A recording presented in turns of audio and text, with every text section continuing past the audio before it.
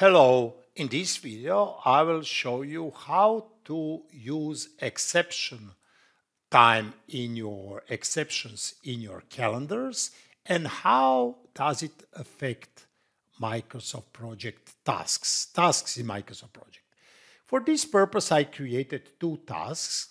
You can see task 1 and task 2. Both of them are going to last 5 days. Now let's go to resource sheet and let's say that John is going to work on those tasks. Okay, 100%. Now let's go back here and assign John to both tasks. Okay, great. Now let's use task usage and you will see that John is going to work 8 hours per day for each task. So nothing strange here, but let's say that for some reason in this week from 19th of June, working hours for the whole company is 50%. So not from 8 to 5, but let's say from 8 a.m. to noon. How to do that? I'm going to use Project tab and I'm going to change working time. And I will say that for this, I will say 4 hours work week in June. Okay. And I will say that it will start from June 19th. Okay, till Friday, June 23rd. And I'm going, now if I leave it in this way, you will see that it means that no one will work in this week. This is non-working day. Those are non-working days, but I don't want to do that. So I'm going to change working time and I'm going to use it, but in details. And I will say it is not non-working, it is working, but only from 8 to 12. And I'm going to choose row number 2 and I will hit delete button and I will say OK and OK. Now you will see that duration for this task is now how? Since this is fixed units task, it means that for 5 days we will need 40 hours. How do we know that 1 day is 8 hours? I'm going to see that in File, Options, and then Schedule. And you will see here 8 hours in 1 day. And since John is working 8 hours 100%, he's going to work on task 2 4 hours per day in this particular week, and so it means he will fulfill 20 hours, okay? 5 days multiplied by 4 hours. So how many hours are left?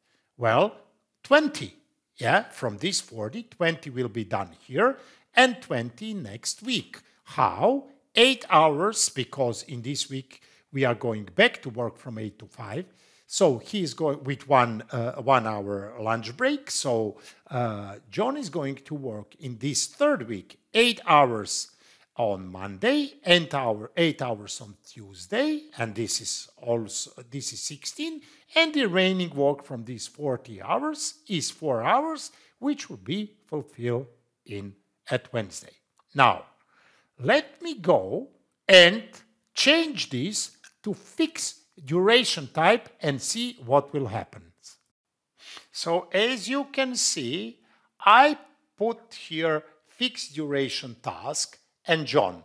Okay, 5 days. But now, if I put here task 1 as predecessor, and if I go to task usage view, okay, you will see that since John is supposed to work and everyone is supposed to work 4 hours per day, in this particular week from June 19 to June 2021, 2nd, 23rd, that the rest will be done as in my previous example in the rest 3 days. So yeah, fixed duration, 5 days. Let me go here and add type as well.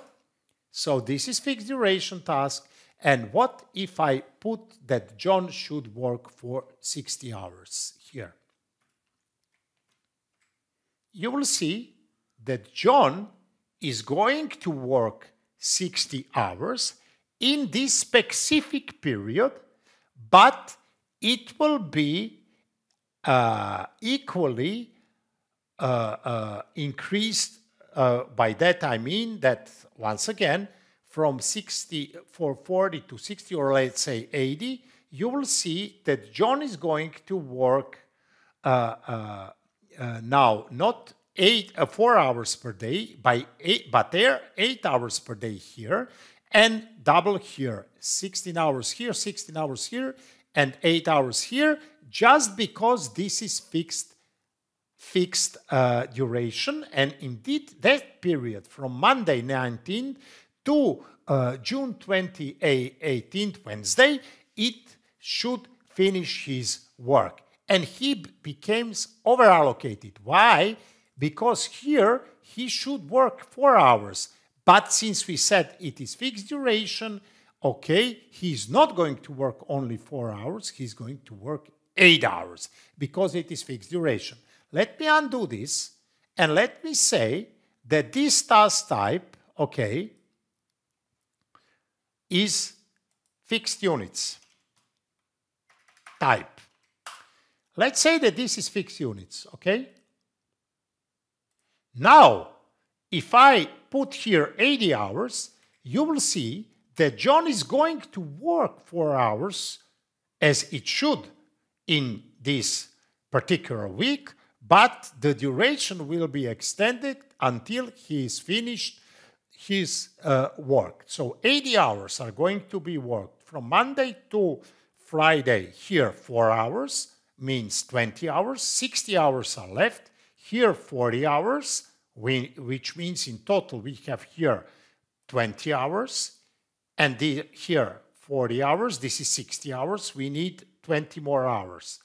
8 plus 8 is 16, plus 4 is 20 hours. So it depends if you will have fixed duration or fixed unit task. If you have fixed duration, all the work should be done in that particular time frame, no matter what is your working time according to your calendar. Be aware of it.